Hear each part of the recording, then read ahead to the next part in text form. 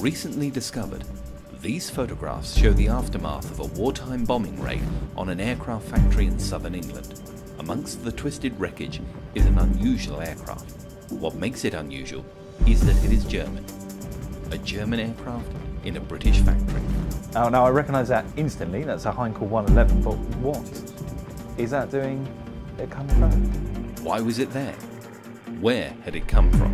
But we've also attached that number to a bombing group KG-55.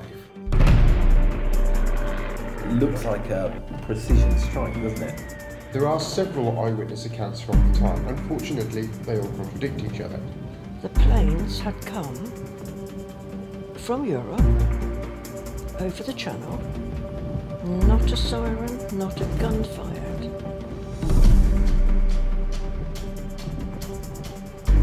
Southampton was the 7th heaviest bombed town in the country. The mystery has always been, how did that happen?